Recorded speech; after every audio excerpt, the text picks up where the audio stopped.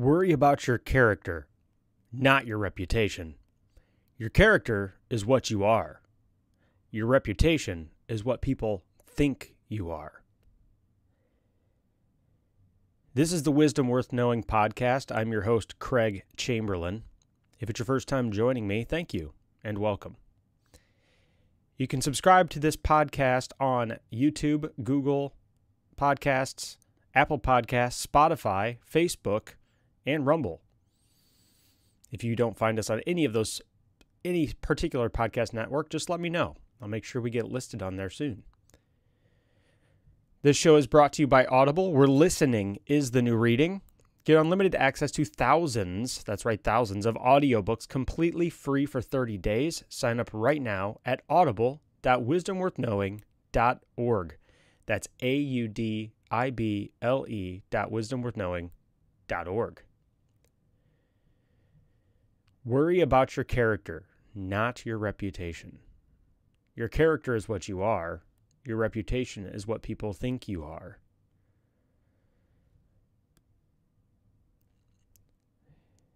We will move into discussion time after we talk about the topic for a little bit. I do monitor the live chat during the show.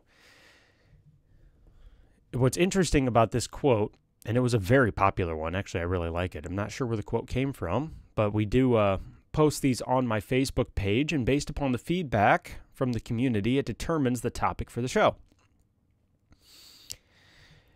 But this quote deals with an issue that seems to be completely lost on our culture at this moment in history. At least on a chunk of our culture, not the whole culture. Of course, I don't want to make broad generalizations, but it does seem to be fading fast. I think social media contributes to this a lot, and we'll kind of talk about that a little bit. But worrying about your character is the first part that we're going to talk about. Character. Have you even stopped to think about what your character looks like? I'm actually going to look up the definition of character because I want to make sure that I describe this. Here we go. I love it. It's a great definition. Character is the mental and moral qualities distinctive to an individual. Distinctive to you as an individual. Similar is personality, disposition, temperament. That's a great definition. We're gonna roll with that one this morning. Your character is who you are as an individual. And we can focus on who we are as individuals, or as suggested in the quote, we can focus on what people think we are as individuals. At the root of this is, how honest are we with ourselves? Do we pay attention to ourselves and the kind of people we are, kind of person we are? How do you define yourself? This obviously requires a tremendous amount of attention and focus on yourself. And I don't mean in a narcissistic sense. I mean in a just observable behavioral sense. Character traits may include the level of honesty you have, the level of integrity you have,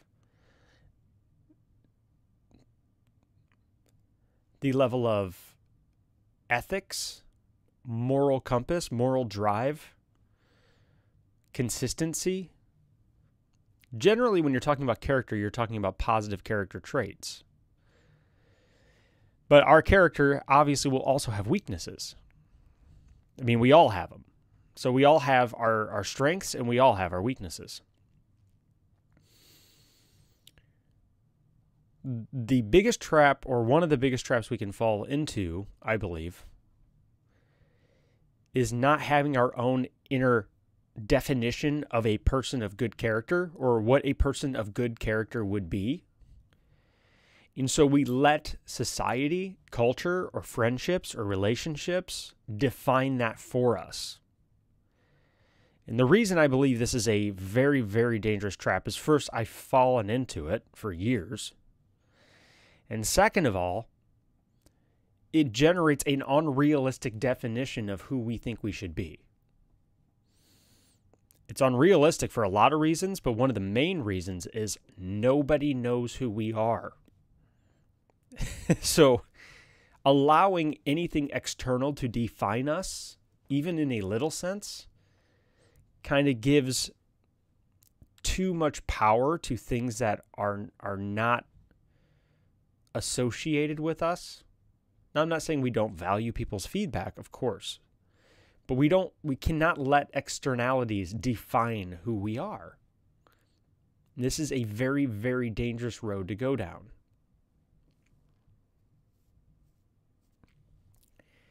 You find yourself in a situation where you just can't seem to make somebody else happy. Whether that's a friend, a family, loved one, partner, spouse. Are you putting other people in a position of feeling like they can't make you happy? Are you trying to control somebody? Are you trying to define who they should be and who you want them to be, rather than accepting them for who they are? There's two different boundary elements here. You can want what's best for somebody else, support and love them, and still love them for who they are. You can assist them in being the best version of themselves, but that's supposed to be a partnership, not a dictatorship. The power dynamic between you and a loved one, or you and a friend, or you and a complete stranger should be that of, or should aim to be that of a partnership, not a dictatorship. And that's a two-way street. They shouldn't be dictating who you should be, and you should not be dictating who they should be. But you should both be able to mutually agree that you want what's best for each other, and you want each other to be the best version of each other. It's not easy to do. It's not easy to cultivate this kind of relationship. But a lot of times, it's good to have something to aim for. Our character is who we are as individuals. So that first part of that quote where it says, worry about your character, not your reputation. It's worry about who you are as an individual, because your character is what you are, and your reputation is what people think you are. And with social media and the invention of broadcasting every small detail of our lives, there is a significant temptation to painting a picture of ourselves and dedicating a tremendous amount of time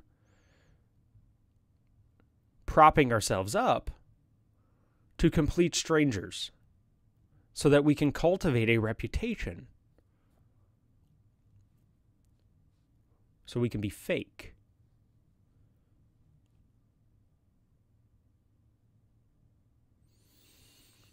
If we are letting externalities define who we are, that's actually normal. So I'm not judging you. Trust me. Like I said earlier in the episode, I've gone down this road. I went down it for quite a while, in which I needed validation from other people in order to feel good about myself.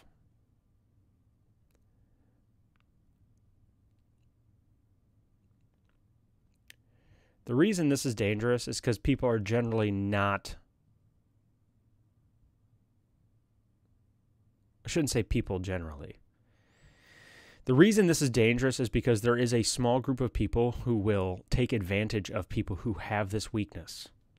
If you're the kind of person who defines themselves based upon what other people think and feel, you will find yourself eventually trapped in a relationship where somebody takes full advantage, whether knowingly or unknowingly, of you needing their approval in order to function. It becomes an unhealthy power dynamic in a relationship or a friendship, or it can be. They may not do it all the time, but it does leave us vulnerable.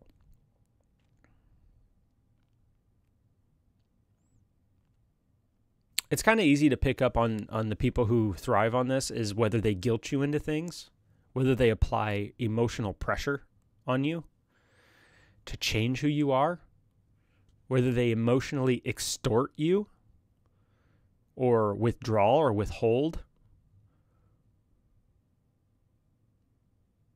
And I mean, we all do this at varying degrees, but obviously if it's a chronic issue in a certain relationship, you need to watch out, because in order for you to be able to communicate effectively and be who you are, you do have to a degree of, I don't care what you think. Now, obviously you can take that to an extreme. It's not good to not care what everybody thinks all the time, because people do have things of value to tell us, especially about ourselves, because we've got a massive blind spot when it comes to our character. But we do have to have a degree of, I don't care what you think. We need to, but that has to kind of cultivate from what this is talking about, where it has to come from our inner understanding of our own character and who we are. If we are not confident in our strengths and weaknesses, and we don't understand them, then when somebody pushes us down because of a weakness or props us up because of a strength, it can become like addictive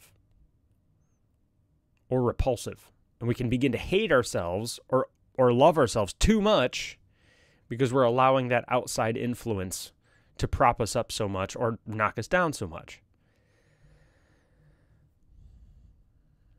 And there's a few strategies we can take in order to help cultivate this character thing. But before I move into that, this show is brought to you by Amazon Audible. If you're like me and you love reading but don't have the time, then Audible audiobooks may be the perfect solution for you. With Audible, listening is the new reading. You can pop in your earbuds and discover that next exciting adventure or expand your knowledge from any PC, Mac, Android, Alexa, or Apple device. And check this out. Because you listen to this show, for a limited time, you can get instant access to thousands of audiobooks from Audible's Premium Plus catalog completely free.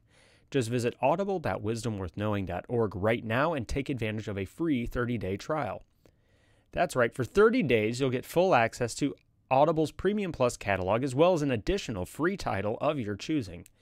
If you discover audiobooks aren't for you, no problem. You can cancel instantly online. That's it. It's that simple. 2 years ago, audiobooks began to change my life, and they may change yours too. Pause this podcast and head over to Audible, that's audible.wisdomworthknowing.org, and sign up right now. So how can we cultivate this character? Well, we talked about it in quite a few previous episodes. A few episodes ago, the Be Alone, Take the Time to Love and Understand Who You Really Are, talked about this topic pretty in depth.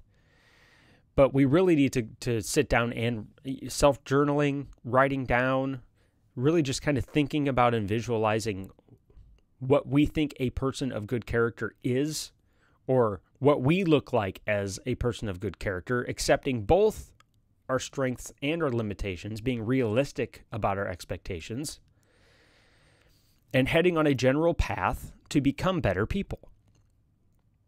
This is a tremendously time-consuming process, and if we do it well, then we really don't have time to look at other people and judge them, because most of us, if not all of us, unless you are a special kind of human being, have a tremendous amount of work to do on making ourselves better people. This includes me. I'm 37 years old, and I easily have a laundry list of problems and self-weaknesses that need to be worked on or addressed on a daily basis. This is not supposed to be a self-loathing thing. It's mostly just a self-awareness thing. Like it says, worry about your character, not your reputation.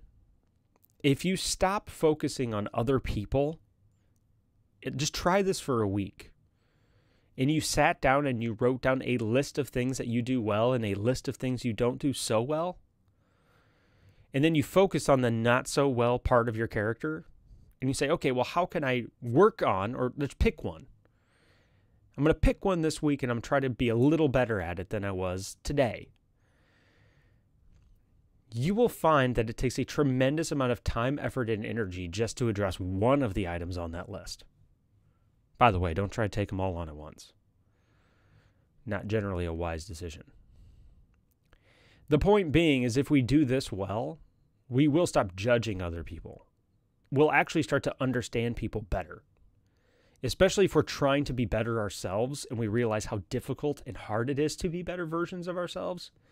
It is a lot easier to be compassionate for other people who are just trying to be the better version of themselves today. And it's easy to see them in those moments of weakness because you're like, yeah, it's not easy to be decent.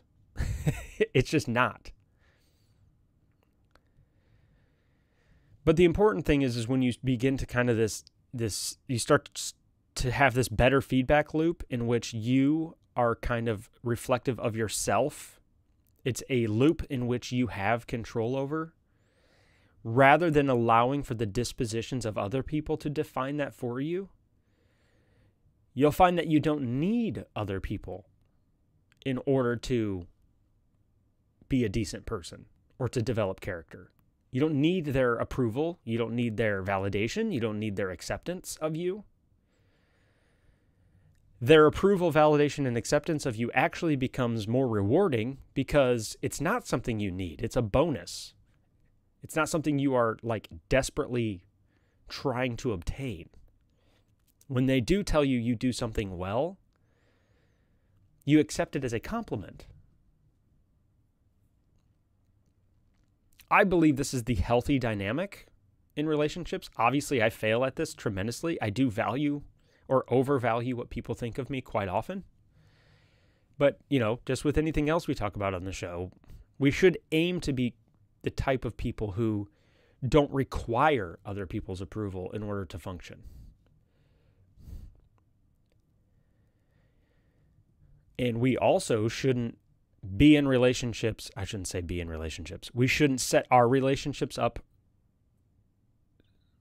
so that others require our approval or validation for them to be better people. Do you do that to people? Do you force them into a position in which their behavior has to conform to your expectations in order for them to be happy?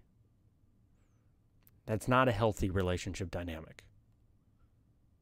People need to be responsible for themselves. They can only be responsible for themselves. If you're creating a power dynamic between you and others in which you need each other's approval in order to function, that's called codependency. It's not a good thing. If you're struggling with this, by the way, it's just a struggle. It's not something that is evil. It's just something people struggle with for a wide array of reasons. I do suggest the book Codependency No More.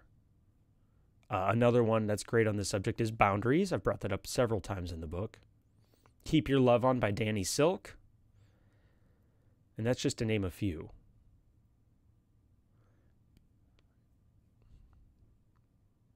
Mutual respect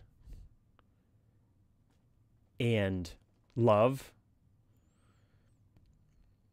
usually requires a mutual understanding that you cannot change the other person. And I've been married for 15 years. So by the way, me and my wife went through this entire phase the first 10 years of our marriage, where we had an idea in our head of how our spouse should be. And I still struggle with it to a degree. And I'm sure she does too. Can't speak for her. And so then we would literally manipulate each other into trying to get each other to conform into our expectations. This is not good for relationships, just so you know. As you can imagine, it causes a tremendous amount of instability and unhappiness. And I don't really think it was until we both kind of started to accept each other, including weaknesses for who we were, that we actually started to love each other better. And we obviously still want what's best for each other. And the hard part about that is watching each other make mistakes.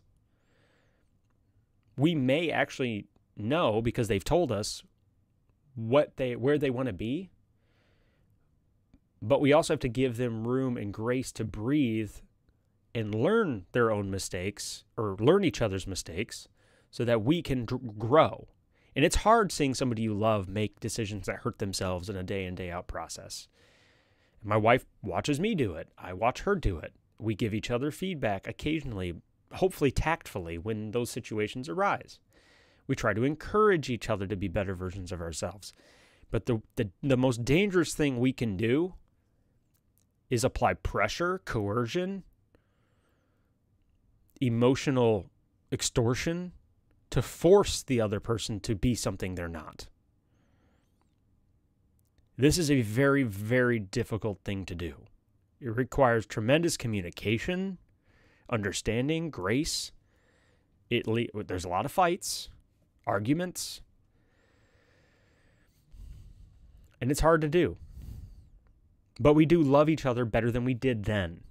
When we were constantly trying to manipulate each other, even on a small scale, it was toxic for us. And when we do fall into that trap now, which we still do, I think we're better at it now than we used to be. When we do fall into that trap, it is still bad for us. Because even what our spouse thinks of us, that's us focusing on our reputation.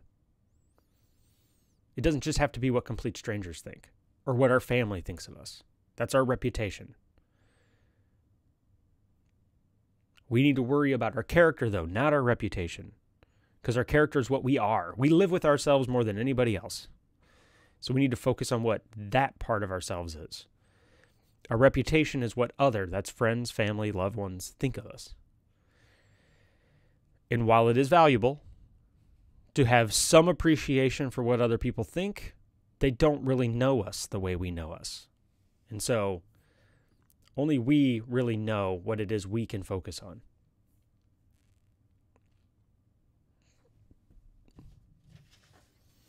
This show is brought to you by Audible, where listening is the new reading. Get unlimited access to thousands of audiobooks completely free for 30 days. Sign up right now at audible.wisdomworthknowing.org. That's audible.wisdomworthknowing.org. You've been listening to the Wisdom Worth Knowing live stream podcast. I'm your host, Craig Chamberlain.